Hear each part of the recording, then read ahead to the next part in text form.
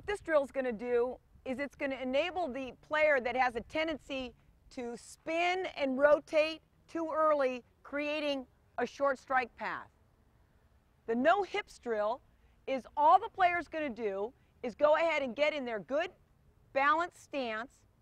They're already going to take their steps, so they've already gone to toe touch and heel plant. Now all they're going to do is they're going to swing without turning their hips. We're going to try to get the player to feel that weight transfer without spinning and keeping the weight on the back side. So the player that has the early rotation and the short strike path will look like this. Notice that the back heel has gone past that vertical line, versus now we're going to go ahead and do a no hips drill. We're simply going to go negative, positive, swing. Negative, positive, swing. Now they're going to get a feel for that weight transfer, keeping the hips flat, finishing the swing with the back toe literally on the dirt and not the ball of the foot with the weight back. Let's take a look right now at the no hips drill to keep you linear, transferring your weight forward and not spinning too early in the swing. Notice that the player is in a balanced position. Her feet are comfortably apart, both toes pointed towards the plate. She's got a slight bend in the knee and a slight bend at the hip.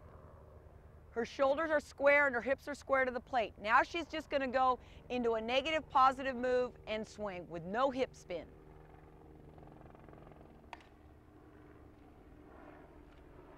You'll notice how she'll finish with that back foot, her toe on the dirt.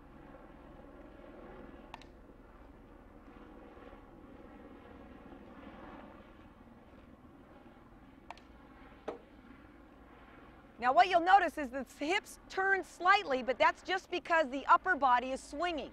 We want the player to get a feel for the drill, and that's the order. Although the hips actually start to turn, we're not spinning and keeping the weight on the back side. You'll notice when she finishes the swing, she's gone from the center to the front side in her weight transfer. Let's take a look. You'll notice how she firms up that front leg so she stays centered in the swing. Doesn't go beyond her front foot. She's creating a big strike zone. You'll notice how early the barrel gets in the zone, and she has a long strike path hitting through the ball.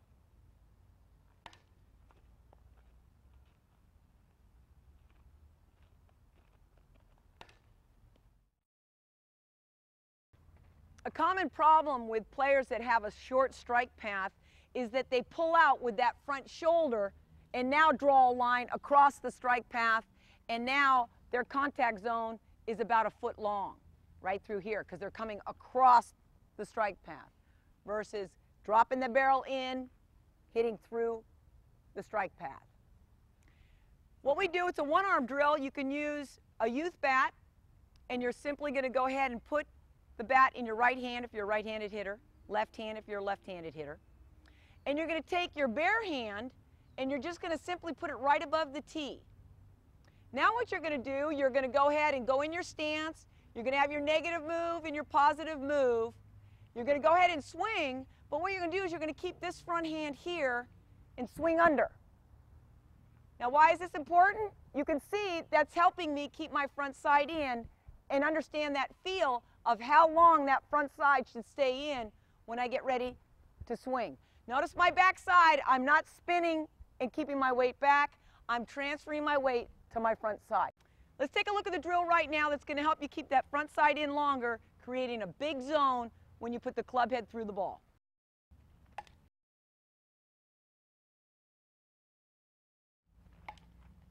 You'll notice that she's in a good stance with a bend in the knee, bend in the hips.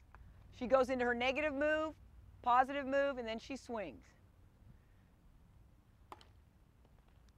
That back elbow drops down in front of the back hip, helping accelerate the club head through the zone.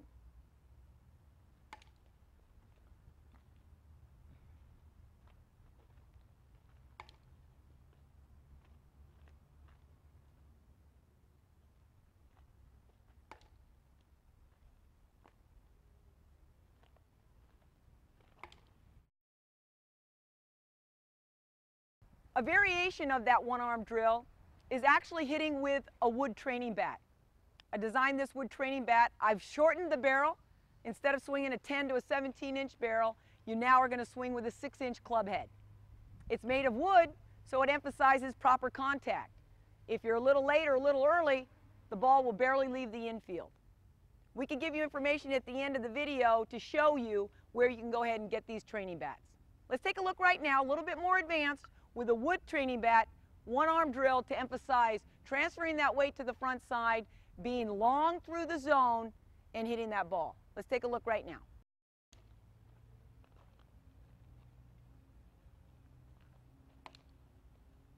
If you do this drill correctly, as she moves the club head through the zone, it will be effortless, and you'll notice that she has good rhythm in the swing.